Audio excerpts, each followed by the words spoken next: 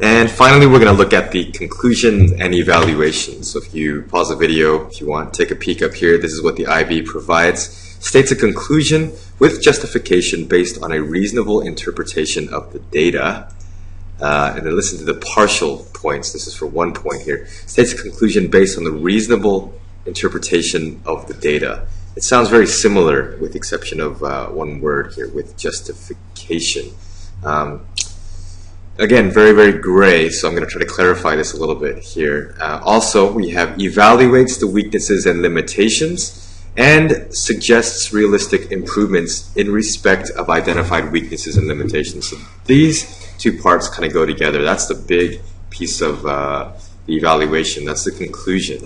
So again, flipping back and forth here to some of our examples. This is the template, so data table. After that, now we're here to the conclusion. The conclusion is just going to be a big chunk of information here. Citations are important. At our school, we're using MLA. Is that right? MLA format, that's right. Other schools may be using APA, but be careful about that when using citations with research. And at the end, you should always include a full references section anyways. And notice here for the evaluation how I have things split up into a table. I recommend using this method here because it ensures that whatever limitation you write here, you will make sure to suggest a specific improvement for that particular limitation. If you write this as two separate paragraphs, if you're very good at outlining essays, then you may be fine, but it'll just be a lot more easy if you use this format to make sure you're not forgetting to suggest an improvement for a particular limitation, or you suggest an awesome improvement, but you haven't even explained what that improvement is for. So I highly recommend doing something like this and aiming for 4 strong limitations to talk about. So again, here's a sample. Sorry, it's really small here, but let's take a look. Okay. There's a conclusion. Are there some citations in here? Maybe, maybe not. The evaluation here is done with this same formatting that was recommended, and then a reference section at the end. Okay, so go ahead. If that was moving too fast, you can go ahead and pause, take a look. Back to some of the points for you to write down. Let's see. Make sure in your conclusions, of course, that the explanations are biologically related. You're doing a biology lab report, so make sure you're trying to explain in sufficient biological detail, using additional research as necessary. Make sure you're not missing any citations and use the correct formatting that you should be learning. Reference back to the hypothesis. Was it supported or refuted? You can also talk about your statistical test hypotheses as well, the null hypothesis, but you could also include that directly following the data collection stuff as well too. So any other main points here? This is all kind of reference up here. Why does this tell this thing to go away? Refer back to hypothesis, accurate biology, cite things properly, discuss the values carefully and the statistics as well. And my cool little acronym for this is BRUSH, which sounds like brush, like a toothbrush. So if you remember from before, look at this. T-U-U-S, that's like tooth, and this one is brush, toothbrush. So how to get the top marks in the first part of the data collection and how to get the top marks in your conclusion as well. Biology, references, the correct values, statistics, and reference to your hypothesis.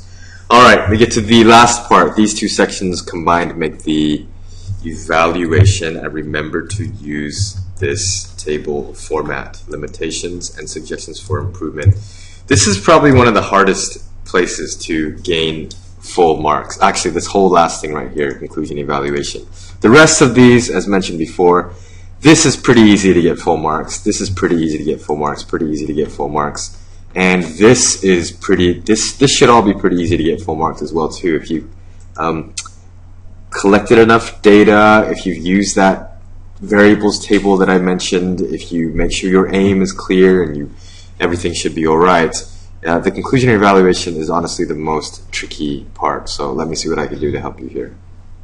The title here is Weaknesses and Limitations. So we're talking about limitations and weaknesses in primarily the design or the planning of your experiment. So what could you write down as a limitation? Well, you could write down how you had trouble controlling a particular variable. You could write down how to control an additional variable that you forgot or failed to recognize in the beginning. Those are two things you can look at. What about collecting more data? So that's part of your plan. You only plan to collect this much. You should have collected this much. Explain why. How about the ranges of data? The range of data that you collected. You should have expanded the range, or maybe the range was too expansive and you didn't need to collect that much information.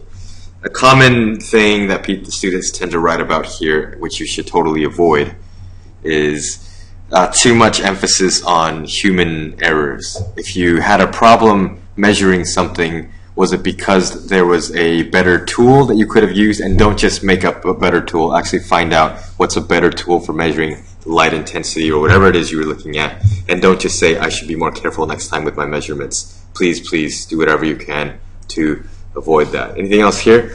Criticize the method. That's the design of your experiment. Don't blame yourself. Not enough trials should always be recommended. That just increases the reliability, accuracy, and precision of your data. So that should be mentioned as one. Discuss your statistics. Standard deviation. If your data was all over the place, if your repeat trials show a very wide standard deviation, then that suggests that something about the way that you're conducting your experiment is not very accurate.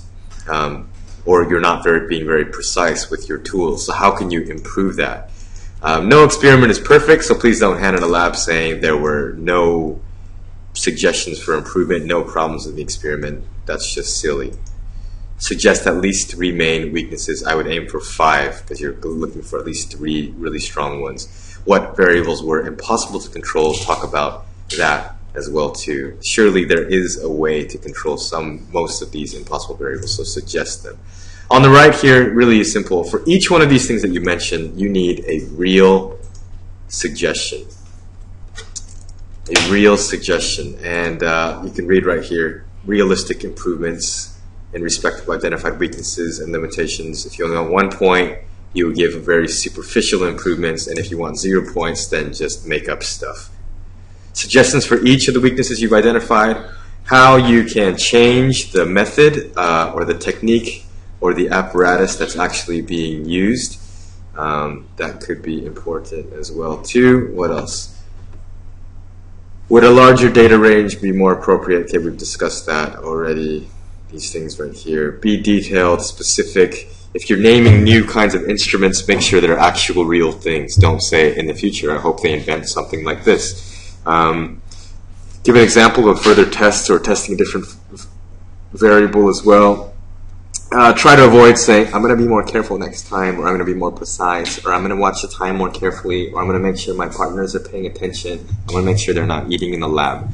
Stuff like that. Those are amateur mistakes. We are professionals. Okay, I think that's it. If you have any questions, that's the end of 3 videos. If you have any questions, post them as a response to this, or just let me know that you have no questions. Alrighty.